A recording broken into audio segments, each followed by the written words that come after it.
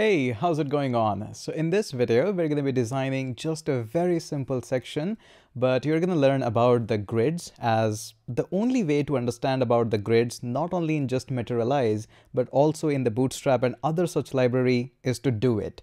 So we're going to be doing it, and by doing, we are going to learn how grid actually works in the Materialize. So let's get started with that.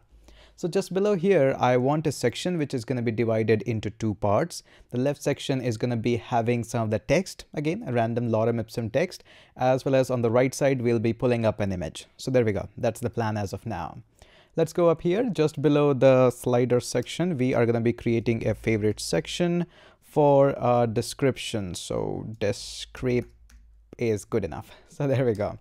Now inside this description section, first and foremost, I'll create a division which is going to have a class of section as well as a class of white to keep the background white as well as the center. So there we go. These are the classes we are addressing, and pretty easy, pretty self-explanatory stuff. Then inside that, I would first and foremost would like to create an h2, and this h2 will have a class of header as well so that it looks a bit bold. And let's go ahead and say Cafe King, and we are going to say ultimate quality coffee. Sounds good. Okay, just after that, I want to further create another division. So just below the h2, I would like to create a div. So let's go for a div, which is going to have a row. Now, whenever we create any columns, remember columns are divided, but first we create a row. So we're going to be saying this is going to be my row. I also don't want this row to go entirely full into the page. I want to shrink it a little bit. And for that, the class that is given to us is going to be container. And I want to keep everything at center. So center, there we go. So these are all the things that we need. Now inside the row, always and always are going to come the columns. So how do I create a column? Remember, first and foremost, let's go ahead and create a simple column. And I would also like to give these columns a center property. So I'm going to say dot center. There we go. Now all the classes of these columns are going to have some of the property which is going to look like this, L8.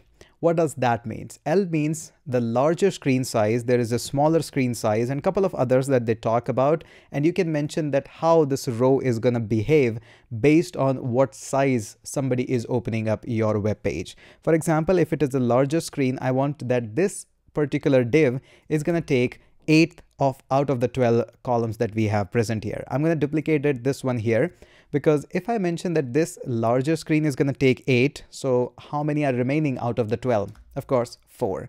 So one div is going to cover up the 8th part out of the 12. The rest one is going to cover the 4th part out of the 12. Pretty easy, pretty simple to understand. But on the smaller screen size, I want this one to take entire 12 columns and this one also to take entire 12 columns so that everything comes up on its right place. And when I scroll it from top to bottom, this one takes the entire full width. This one also takes the entire full width. So pretty easy to do and pretty easy to understand in this way. Okay. Now, not only this, you can create multiple columns, but make sure you divide them accordingly or however you need them. First and foremost, what we're going to do is we are going to go into this bottom part and we are going to insert an image here.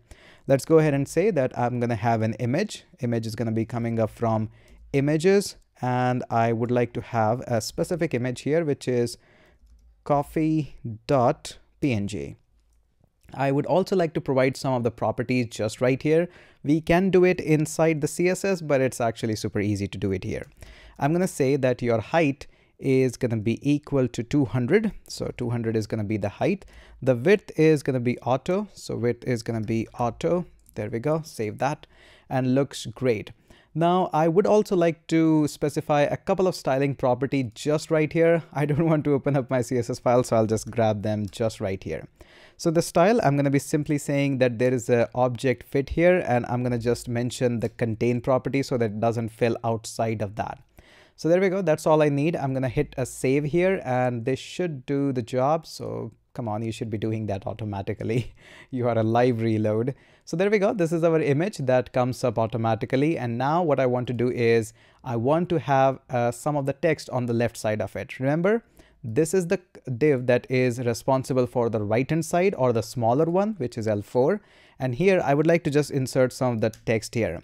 So I'm going to go ahead and say I want 200 words of lorem ipsum. I'm going to save that. And I know that's a really big text here.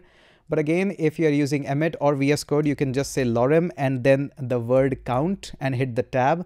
And it's going to generate 10 words of lorem ipsum for you. See that? That's how I did it. And that's how I generated. So if you want 200 words or 300 words, however you like, you can just grab it.